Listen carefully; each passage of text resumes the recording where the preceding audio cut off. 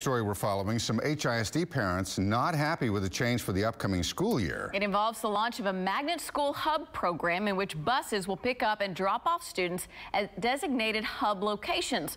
But some parents say it creates a lot of problems. Channel 2's Brandon Walker is live now at Sharpstown International School, one of the designated hub locations. Brandon?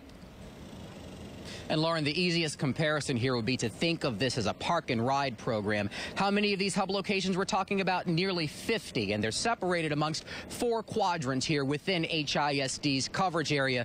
All of that to cover the 100 some odd magnet school programs here. HISD tells us that they researched extensively on this, looking at similar programs in Broward County, Florida, as well as programs in North Texas. But parents say it's not good enough, this move to change how their kids get to school, and some of them fear they won't be able to get their children to school. Right now, our buses have multiple pickups. They're not only picking up magnet students, but they're picking up neighborhood students. And if you're HISD, you say that method is inefficient. The school district's transportation office posted this video to social media explaining the new hub system for getting magnet school students to and from school. Having fewer stops will allow us to not only get the kids there on time. The announcement came yesterday. HISD says the hub system doesn't exclude children. It allows them to transport them faster. But parents? There's no hub for her to go to. Like Ashley Washington, fear the change simply makes matters worse. Her daughter is in 4th grade, attends Coulter Elementary, but lives in an area where the nearest hub pickup spot doesn't come close. They've completely left out the entire Fondren-Meyerland area off of this hub list. That appears the biggest concern among parents, distance from home to hub. Nearest hub is about 1.5 miles away, so it's too far for him to walk. I'm not comfortable with that. A lament on logistics. Access to, says Nadine Castile. Her son attends a magnet program. She's also a teacher at a school pegged underperforming. So she says she helped get some of her students enrolled in magnet schools.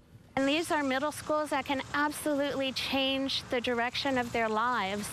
And now I'm really nervous and worried that they're not going to be able to continue this path because HISD isn't going to provide them the transportation to get where they need to go. And she's talking about students whose parents may not have a car, or the car is being used so they can't get them to one of those designated spots. Now, we also had the opportunity to speak with HISD about this. They say they understand these concerns, including another concern among parents, which, what if I have multiple students in multiple magnet programs? How do I get them to different designated hub pickup spots? The district says that they hear this, they've heard this rather, and they're trying to do more with less. So they're hoping to ease this program and get it started and make changes, hopefully down the line, as they iron out the kinks here. We'll keep you posted on this one. We are live for you tonight in Southwest Houston. I'm Brandon Walker, KPRC, Channel 2 News. Nice explanation, Brandon. Thank you, sir. You can view a map, if you would like, of the magnet school hub locations on click2houston.com. You'll find it posted with Brandon's story under our news section.